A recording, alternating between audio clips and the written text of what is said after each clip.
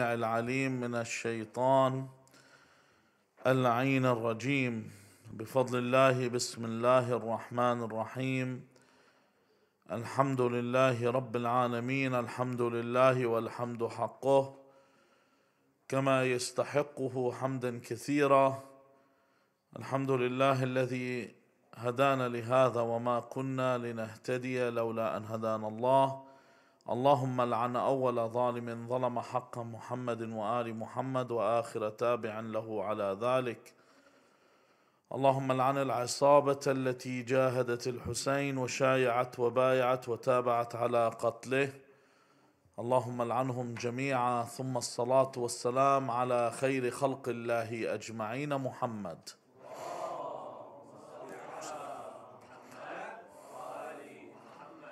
وعلى أهل بيته الطيبين الطاهرين واللعنة الدائمة على أعدائهم أجمعين إلى قيام يوم الدين. Unfortunately, we are nearing the end of the month, and due to this, I still want to cover whatever questions were left. Some of the questions we may not have mentioned, but they were covered in discussions. So they might not have been written up, but they have been covered in discussions. Tonight I'll be covering 5 questions with the permission of God.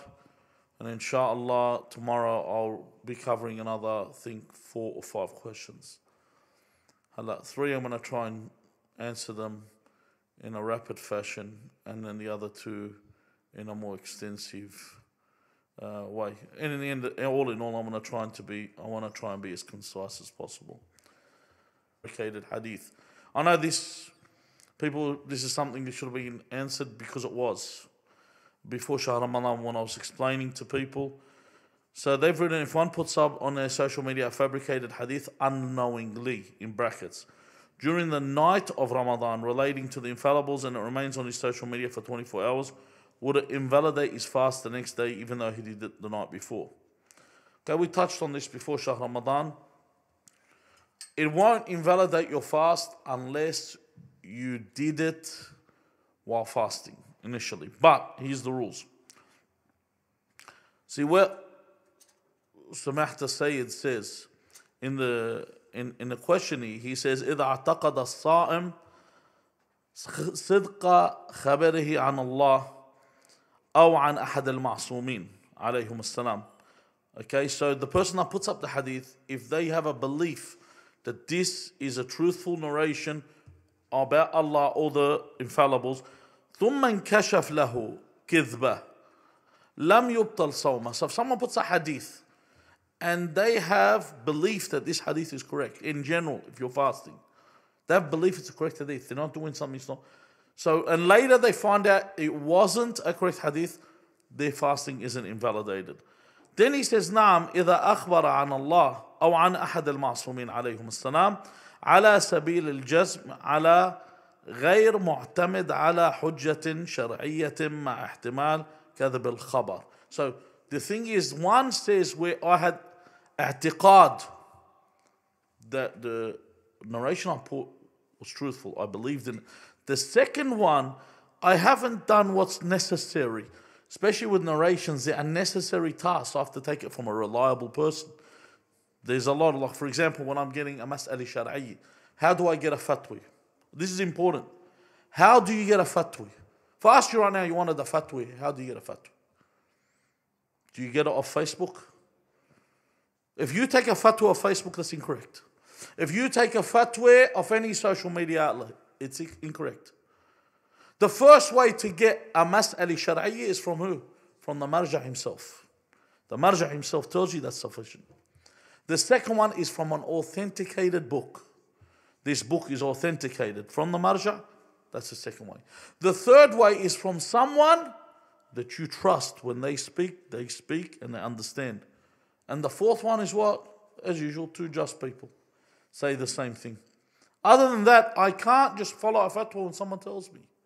Someone says that, you be sitting down, people say this is haram or this is permissible, and people run with it and they don't even know what they're talking about. So So if I actually get the fatwa without doing the right measurements, and he says, وَكَانَ كَذِبًا فِي الْوَاقِعِ جَرَى عَلَيْهِ حُكْمُ التَّعَمُّدِ. So if it turns out to be incorrect, because I didn't do the correct manner in attaining this hadith, then it is as if I did it knowingly. I fabricated. So that's the first question. The second question, I know they might sound as silly questions, but they're questions. Can I listen to music in Ramadan month? Is it haram?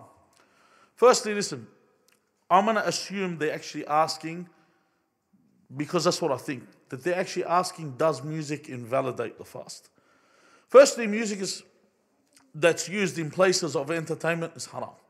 So any singer or music that's used in places of entertainment is haram. And this is where it comes to your discernment. You're supposed to be the one that differentiates in this. But does it break my fast? No, it doesn't break my fast. But what's haram before Shahr Ramadan? What's haram after Shahr Ramadan is haram in Shahr Ramadan. It doesn't change. There are things that invalidate the fast. This doesn't invalidate the fast, but it incurs sin and it will incur divine wrath. That's the second question. The third question, does a wet dream, okay, احتلام, or as well someone بيحتلم in their sleep, which basically, for those that understand wet dream, that means they've had a wet dream.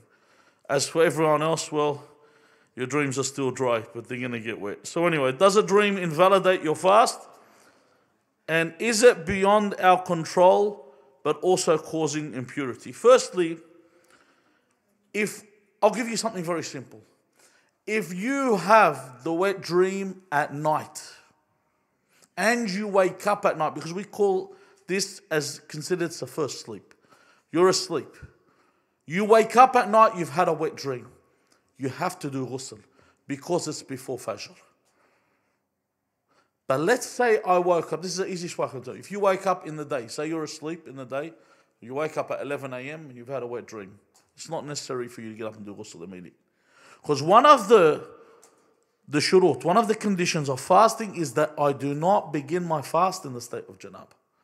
If this happens while I sleep in the day, I can go back to sleep if it's in the day. But if this happened in the night, I have to get up and perform my ghusl. Otherwise, my fast will not be valid if I deliberately. And there's a lot of laws. I don't want to go delve into this too far. So basically, if you've had the dream before Fajr, you get up and do ghusl. You have had the dream after Fajr, then you've got the option. If you don't understand the question, then it's not up to you to learn it now. You can go ask your father and he'll explain it to you if you're a male. Secondly, that's the third question. Sallu ala Muhammad wa ali Muhammad.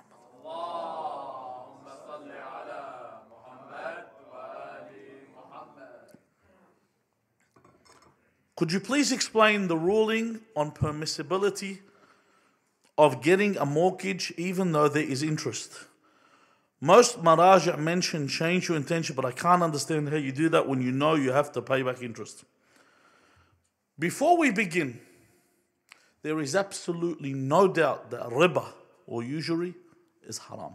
There's no doubt, there's no ambiguity in the matter whatsoever.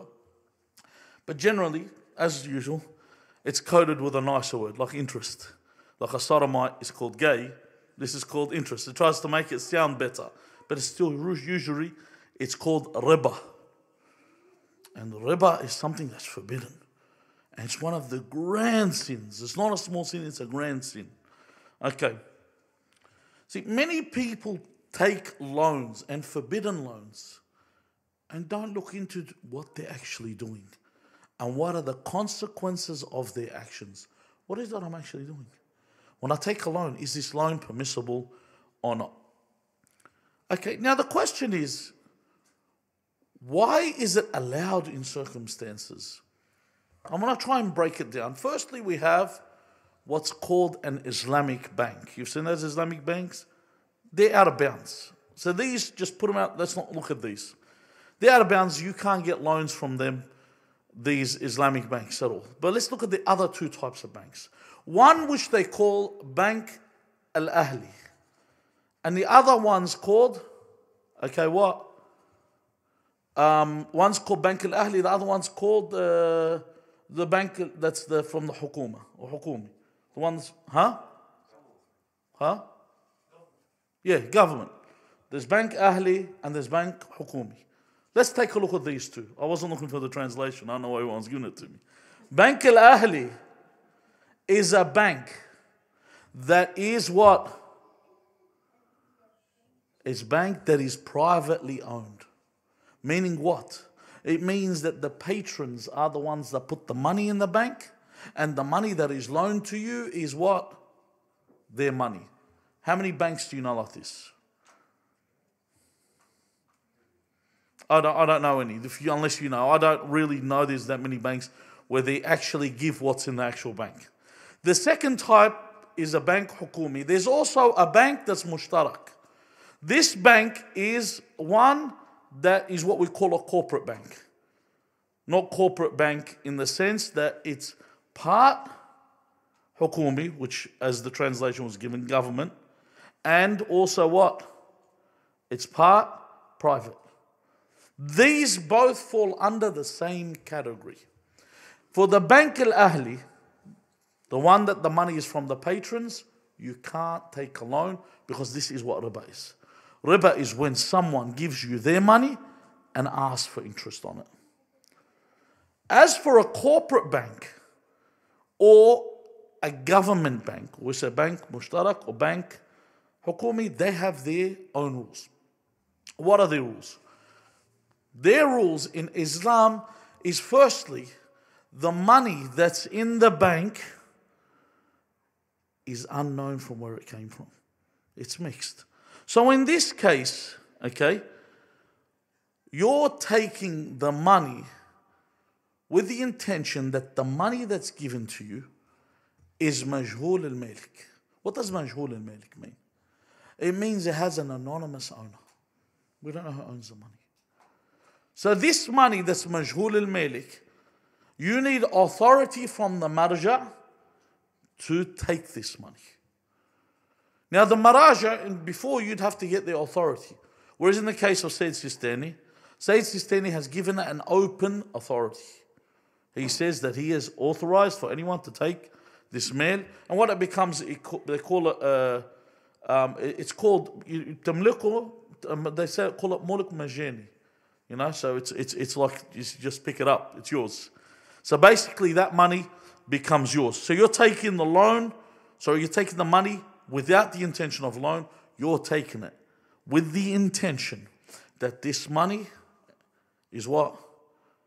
Is money that has no owner, and that you've taken it with the authority of the marja. And it doesn't, so when you do this, if you can get away, but they're the rules, without paying the interest, then you don't pay the interest. But if you have to, then you have to, because then you're forced to pay the money back. So in this case, when I'm taking this money, this is the only authorization for you to take it. This is the only way that you can take it. Now someone will come up and say, what? This is ridiculous. They say, you know, where do you come in this? You're playing around with God's law. Don't they say that? You hear this all the time. It's funny when they say this because they do stuff like this all the time. But when it comes to something they don't like, they'll question. See, for example, when you tell them, when someone, for example, buys a dog, are you allowed to buy a dog shar'an? Haram. Haram to buy a dog and haram to sell a dog. It's haram. So how do people acquire a dog? In the shara, I come and say I've got a purebred German Shepherd, and I say, oh, this dog is worth like $1,000, say for example. I no longer own this dog. It's free. It's out in the open. Someone comes and says, well, I'm going to take ownership of this dog because no one owns it anymore, and I would like to give you a gift of $1,000. That's how it works. Someone comes and goes, how is this possible? They're the rules. This is how the rules are. And everyone does this every day of their lives, unless you own only cash money. Who here owns only cash money? Nothing else. If you take money from the bank, you are playing with this. Why? Because the money with the bank can only be taken because, you know, when we talk about money, actual money, we have a ruwayat on this. That when there's hummus, for example, it's the actual money that you have to khammis.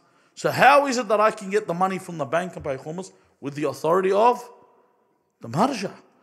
Your earnings, your pay, when it goes in the bank, are you getting the same money that your bank puts in, that your employer puts in the bank? No, you're getting someone else's money. How is it halal on you now?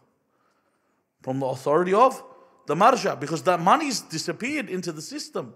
It's not like you know, when you go to the pools or something and they got the locker, or the gym, you put your stuff in the locker, you open the locker and take your stuff out. Imagine you put your stuff in a locker and it just got jumbled out and it would spit out any shoes, or that's pretty much what you're doing in a bank. Okay, the marja here gives you the authority, and everyone goes with it, and everyone agrees with it, but when it comes to something they don't do, they'll question. This is why jurisprudence is a field for those that understand it, and those that don't understand it, don't give your 2 bobs worth. Just like you don't and you shouldn't give your 2 bobs worth in any field that you have no understanding of. Keep your opinion to yourself. How do we look at the idea of debt while we're here? Debt is a bit like getting yourself in debt or taking a loan, is a bit like those that seek the world. Pretty much you want things now, okay? And you want quick results now without parting with anything just yet. It can feel like, when you get a loan, it can feel like you're getting something for nothing. You know, because you're sitting down, someone says, here's $5,000. Wow. I didn't work for it, it's now in my hands. But eventually, a loan and a debt will catch up to you. So debt is pretty much an advance payment that you have to return. And this is why one of the biggest problems with debts, and we've got to be aware of this, we all have this problem. You go purchase something, you know, now especially with the tapping system, you know how easy it is. You walk in, tap, walk out. You don't realize how much you're spending. Tap, tap, tap, tap. And now they've made it, because COVID, it's made it even easier. Before there was a $100 limit before you put your PIN. Now there's a $200 limit because they don't want people touching things, you know. So you're tapping more than ever now. And you're just accumulating this debt, $100 here, $150 there, $195 there, and you add them all up. Before you know it, you've spent so much money and you've incurred so much debt. The more debt you accumulate, the more repayments that you have. And if you look at like countries, Lebanon's a really good system of looking at. They're where everyone's put into debt in Lebanon. You know, the tobacco farmers, they put into debt. So the bank says, listen, how many fields can you grow? That many, we're going to give you that much money. So they give them a loan. Then the farmers are forced to farm what? Tobacco. Because this is the only thing the government pays back. So they put them in this loan system where everyone's locked in and they owe the government money. They're always in a constant debt. If you look, the longest verse in the Quran is what?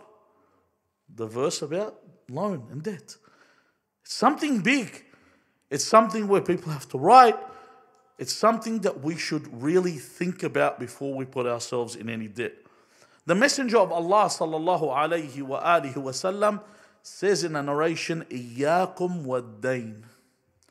Beware when it comes to loaning, taking loans.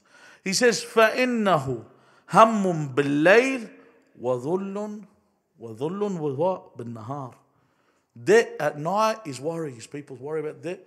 And in the day, it's humiliation. You're indebted to someone. That's why you have to go to work for something extra. You're doing the overtime to pay off something you didn't really need to buy. Something that you really didn't need to do. But you put yourself in that situation from debt.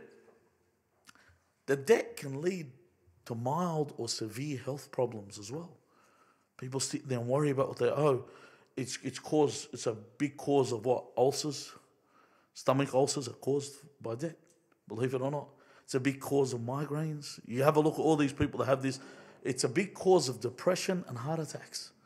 Just people having loans that they didn't need to have.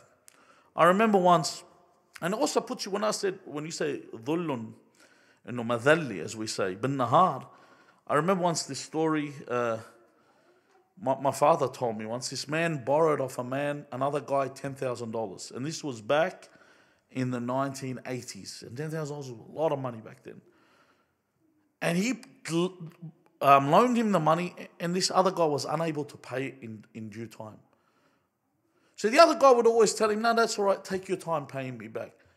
My father told me this man would always come to his house and hang out at his house. He goes, oh, what's your wife making today? And he'd just sit there and hang out. And he'd have to put up with him because he owes him money. And he says he would say like all these lines, where, those lines that cut under your skin. Little lines, oh, lucky for me, or otherwise you would have been in a dump somewhere. He'd say stuff like that, kept putting him down. He had to put up with it because he put himself in a debt and was stuck in that position. So this is what it does. It causes you to be humiliated. So it can cause what? It can cause a shortened life. Al-Imam Abu Abdullah al-Sadiq salawatullahi wa salamu alayh says, خففوا الدين فإن في خفة الدين زيادة العمر. زيادة العمر. That he says, lessen your debt and your loan, because with a lesser loan, lesser debt, you'll have a longer life. This is a problem, getting yourself into debt. That's why I shouldn't go get a loan unless it's necessary. If it's not necessary, why would I put myself in that position? Why would I want to You look at a lot of people, I know a lot of people that didn't have debts. And they were happy. The second they got a debt, they're miserable. You look at them, they're miserable. And I see this all the time. I'll be talking to someone and they got debts and they're always down in the dumps, and I go, thank God I owe no one money. This is awesome. He's got a nicer car than me. Yeah, he's got a nicer house, but he's miserable. He's put himself into so much unnecessary misery. Okay. The other thing when it comes to debt is it can transform your entire life. Al-Imam Amir al-Mu'mineen Ali ibn Abi Talib alayhi salam says, كثرة الدين تصير الصادق كاذبا والمنجز مخلفا. What does it do? A lot of debt can transform a sadiq into a liar, a truthful person into a liar. Wal-munjiz what? Into a mukhlif. The people that are reliable, that you rely upon, become what? Become unreliable. Debt causes them to become like this. Debt causes them to become in this position where you can't trust them anymore. I remember one quick story where one Muslim man, he stopped talking to his own father for years because of the debts that his father had got the family into. And I asked him, why don't you talk to your father? So I wanted him to talk back to his. He said, because my father used to be truthful. He's a liar now. You can't believe a word he says. He lies to everyone. He's humiliated us publicly. He lies to everyone he sees, but he used to be truthful. Because of the debts he's put himself into, it's turned him into somebody that he was not. Okay, our final question is the challenge of riya. Riya, and I'll explain what riya is. He says he has become such a major problem in our communities. People seem to compete with one another doing actions rather than for the sake of Allah. Examples, people telling you, I've prayed all night, I've been donating to orphans, I'm a hard worker, which actually defeats the purpose of the action as it's no longer for God. How do you tackle and deal with such issues? Okay, riya, basically, he's explained it there. Riya is when I do something for other than God. And a lot of the actions people do are for other than God. A lot of the actions. Allah Azza wa Jal, in the last verse of Surah Al-Kahf, this verse is the one you read if you want to wake up in the morning. But this is half of it. He says in the Quran, فَمَنْ كَانَ يَرْجُو لِقَاءَ رَبِّهِ فَلْيَعْمَلْ عَمَلًا صَالِحًا. So whoever hopes or has aspirations to have a meeting with their Lord, return to their Lord, he said, let him do righteous actions or righteous work. وَلَا يُشْرِكْ بِعِبَادَةِ رَبِّهِ أَحَدًا. You all know it. Do not partner with anyone or associate in your worship of your Lord with anyone. All right. Now, this verse is about Riya. You hear the word shirk, you think shirk. Yes, Riya is the lesser shirk. The greater shirk is the open one where I take partners with God. This is the one that's smaller. Doesn't mean it's less. It's less. I'll explain why it's less. It won't throw you into hell. But what it will do is it makes your actions null and void. You prayed? Yes, you prayed. There's no reward. Why? You didn't do it for me. You did it for the people that are watching you. You go get the reward from them. But I'll tick you off because you were there. You know, people saw you praying. You fasted? Yes. You went to Hajj. You came back. People called you Hajj. You went to Ziyarat al-Hussein alayhi salam. You had to tell, you know, and this is something a lot of people do the Mashi and they tell you about how hard the Mashi was and so, oh, I did this and that. Do you know something? You'd be surprised. And I will tell you something. The first time you tell someone, you lose the reward of secrecy. The second time, it becomes Riya. It becomes like you did it for someone else. So you have that opportunity to get the reward and the reward of secrecy. The reward of secrecy is so grand. You want to know how grand the reward of secrecy is? That when Ayub, out of all the things he was tried, what was he tried? He lost his family. Isn't that right? He lost everything. The biggest trial he went through was he disclosed his secret. Did you know that? That's what the biggest trial for him was. Disclosing his secret. What happened is some writers came up to him and said, oh Ayub, what sins have you committed that Allah has punished you the way He has punished you? And he said, woe unto you. He said, do you not know if there are two good actions for me to do? I do the one that's more difficult to do. And you're accusing me of sin. And that was the worst thing for him, that he had to disclose a secret that he had. This is the thing. When you do some good action that no one knows about, this is your prized piece. Why? Because there was ikhlas in that. Because I mentioned before, you're walking with some mu'mineen, an attractive woman walks past, astaghfirullah, you look down. When you're on your own, it's you and God. You know, how many brothers got shot down in this manner? Think about it. It's you and God, that's all. It's just you and God. Am I going to look down or am I going to keep looking? This is where the difficult test is. But look, let's think of this. You do all believe in God. And you do believe in God is the only one that avails you. That's what we talk about. The only one that saves you. The only one that sustains you. The only one that gives you. The only one that protects you. God is the only one. You know He's the creator. You know He is sufficient for us. We all know this. We all know there's a day of judgment. The only one that will avail us on the day of judgment is God Almighty. Do we have any doubt? Anyone here have any doubt of this? No, we don't.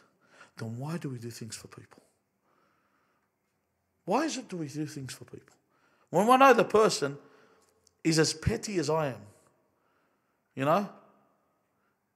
Imagine like a beggar begging a beggar. Really, think about it. Imagine there's two poor people. They're going through a trash can to find something to eat, and one starts begging the other guy. What would you think of these people? When you laugh at them, this is what people are doing. كيف يسأل كيف يسأل محتاج محتاجة. Haven't you heard that in the dua? The Imam says, Imam Ali ibn al-Hussein, salawatullahi salam alayhi, he says, how does the needy ask the needy? How? So how do I act for other people to sit and watch me? Why do I share my actions with others? And rather than have it solely for myself, why do I just say, all right, I'll give it to someone else and there's no benefit in that there? Riya is a reflection of how I actually view Allah. If I believe Allah, this is something I have to think about. Do I really believe Allah is the only one that writes everything up?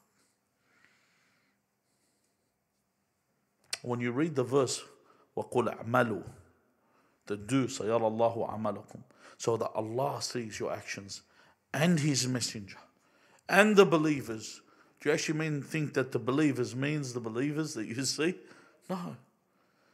The believers are the ones that we have narrations that says that your actions will be shown by Allah, because Allah sees all, to the messenger of Allah and to your imam.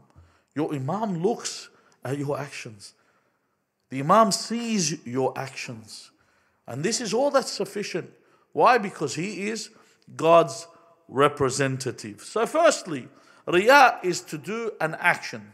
First part of Riya is someone that does it just for people. That they do everything. The mura'i is the full level mura'i is a munafiq. If a mura'i is like 100% mura'i, is a munafiq. There's no way you could be 100% unless you're someone that doesn't believe. The mura'i basically is, you know how they say the hypocrite never misses a prayer?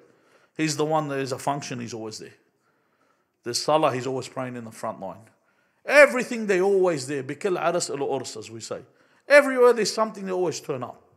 They're always there, they're always involved in it. There's just something about them that doesn't add up.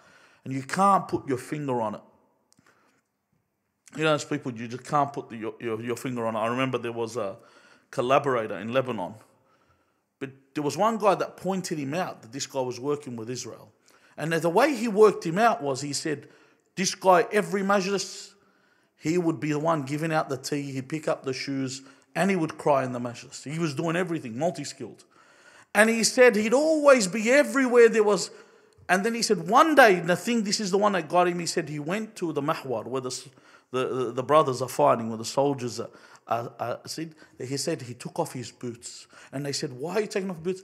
He says, "Ikhla'an alayk." This is, take off your shoes because this is holy land. This is where they're fighting. He said, this is when I knew he had gone too far. And he's starting to make something up that's more. So he said, I kept my eye on him until what? They found that he was involved. He was in charge of a cell that had 60 agents under him. 60 agents working with the Zionists. Could you imagine this? Why? Because he's a mura'i. He's more about, let's show everyone, you know, as they stand up, you know, see me. That's why, you know, if you notice footballers when they're playing and then they remove the crowds, they hate the game because they love to celebrate for the crowd. They want the crowd to give them the approval. Imagine social media and no one saw what you actually put up.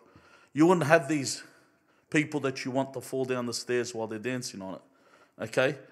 Putting on everywhere you say, see those people that pretend they're helping someone and get someone to take a photo of them or stuff. You wouldn't have any of that. The Hajj isn't the Hajj anymore. I don't know if anyone's been to the Hajj before the last Hajj. The Hajj isn't the same because of Riyah. The Hajj, people are doing tawaf like this. That's how they do tawaf, I swear. They're doing tawaf, and that's how you see all these Statue of Liberties walking around the Kaaba. Because in one hand there's a book, and the other hand is the torch from the phone. So anyway, they're sitting down. That's how Hajj has become. It's everyone, see me, I'm at Hajj. See me because I am so awesome. When it comes to my acts of worship, has it even gone into this? It's the one that does everything. There are the ones that mix their actions between God and people. The ones that mix, even if it's 1% to the people, God says, I am the best partner. Anything you do and partner someone with me, I'll turn you to get your reward from them, turn you to them. I don't take any share unless it's holistically for me. Now, what you got to do is do what you normally do. I wanted to explain something so we don't. If someone sees you praying and they are happy, or see you worshiping, they're happy, this isn't riyah. Don't get it wrong. And you feel happy that they saw you praying. Okay? It's not riyah. Riyah is when you're doing it to make them happy. Do you get what I mean? So someone sees something, makes them happy, and you're happy. For example, I could be praying, and my father watches me praying, he's happy, and I'm happy for that. My father is watching me, and that I'm doing the right thing. But if I do it like, you know, your dad's watching the news, and you come up in front of the TV, Allahu Akbar. You know, you're probably going to get a remote control in the back of the head. But the thing is, if that's the type of person you are, this is what we call riyah. Finish off with a story of a man that went to the masjid and he said, I want to pray because God will test you. He said, I want to pray 2 rak'at solely for Allah. So he went in the middle of night to pray. As he went in the mosque, he got up and he started praying with khushu' and crying. And then he heard a rattle in the mosque. So he said, God tests you. And he said, wow, I'm here with pure intention for God. Now I have an audience for free. So I killed 2 birds, 1 stone. Just that moment where he thinks. The second he finished praying, he turned around, he saw there was a dog in the mosque that was doing. So the whole time he was sharing his prayer with a dog. This is what he was doing. This is the problem with riyā. So the only way for me to eliminate riyā is to truly believe everything's in God's hands. Truly believe it's God. Truly believe I only want God. Because once I see the significance of God for what it is, everything else will become insignificant. Inshallah, tomorrow night, we will cover whatever we have left of the questions. And inshallah, by then, there are those that I think, there are those whose Eid's on Thursday, isn't it? Or Wednesday? Wednesday. There's those with their Eid on Thursday, isn't there? And then, there are people that have Eid on Thursday. Not you. It doesn't revolve around you, my friend. There are those that have their Eid on Thursday, the ones that follow the meteorology. There are those that will look for the moon on Thursday night. There are those that have assumed that Thursday is going to be the 30th.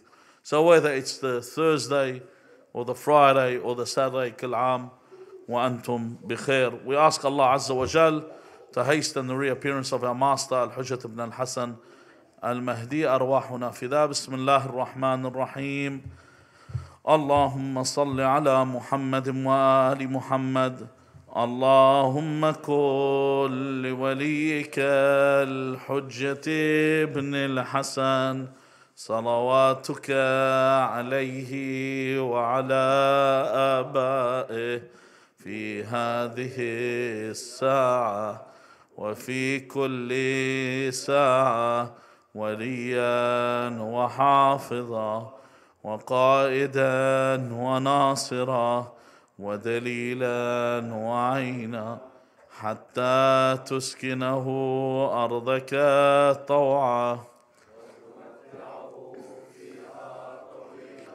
برحمتك يا أرحم الراحمين أعوذ بجلال وجهك الكريم أن ينقضي عني شهر رمضان أو يطلع الفجر من ليلتي هذه ولك قبلي تبعة أو ذنب تعذبني عليه وإلى أرواح المؤمنين والمؤمنات وإلى أرواح موتانا وموتاكم لشفاء المرضى وقبول الأعمال وتعجيل الفرج رحم الله من قرأ سورة المباركة الفاتحة مع الصلوات